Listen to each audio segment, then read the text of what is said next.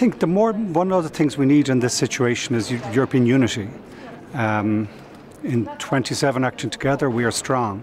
And I think we're all agreed on the need and the role of sanctions.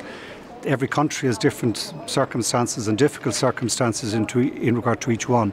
What we have to try and reach is a situation where we agree on those sanctions that can be applied, enforce them, and respect every country, the difficult circumstances they have, but try and really progress as 27 working together. That's what gives us strength.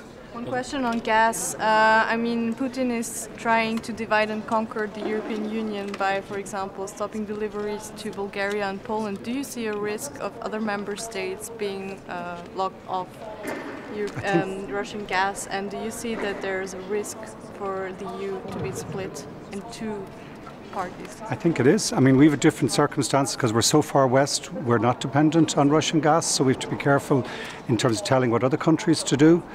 But it is a wartime situation that is worsening, and what's happened now with Bulgaria and Poland is an example of that. It could go further, clearly. Again, I come back to one message, though. A lot of our attention has been on how could we get additional other gas supplies, and that's understandable and that's appropriate. But that's limited.